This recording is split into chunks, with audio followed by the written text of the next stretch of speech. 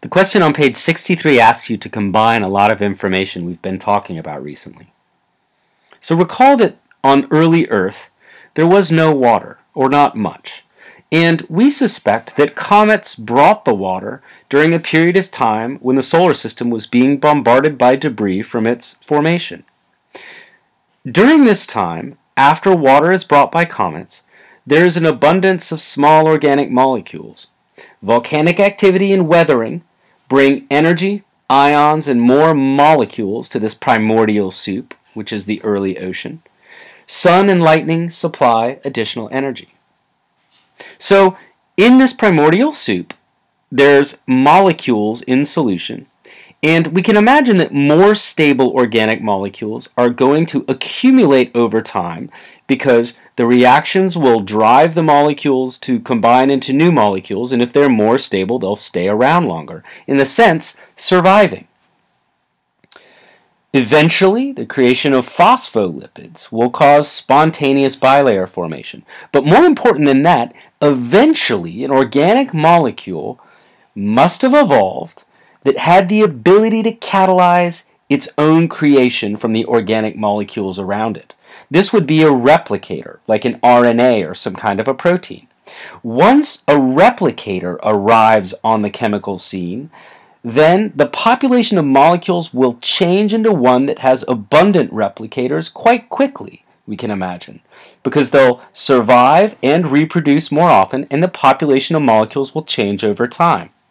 Once a lipid bilayer spontaneously forms around organic molecules and replicators, we have a protobiont or probiont, which is basically a thing like a cell where a lipid bilayer surrounds organic molecules and replicators, but it's not actually alive yet, not like a prokaryote.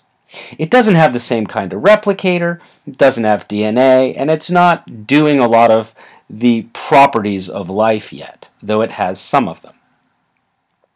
So a protobiont or probiont is a group of organic molecules, ions, and replicators surrounded by a lipid bilayer.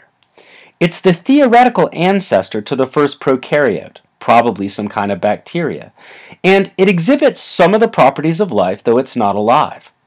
Prokaryotes are single-celled living organisms without organelles or a nucleus. They exhibit all of the properties of life. So let's list the similarities and differences here. So a probiont has a lipid bilayer, as does a prokaryote. Both probionts and prokaryotes have replicators, though the probiont replicator was some protein or an RNA, we have no idea which, and the prokaryote replicator is a DNA replicator.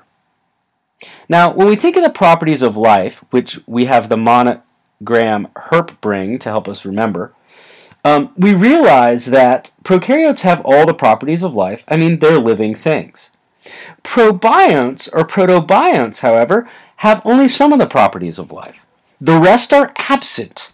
But we can imagine a probiont obtaining chemically one of the properties of life. And then we can imagine that it would survive to reproduce more often and be able to sort of change the population of probionts around it into more like itself. If it got all of the properties of life and survived to reproduce more often, then the population of probionts would eventually change into a population of prokaryotes over time, and we would have the evolution of the first prokaryote on planet Earth.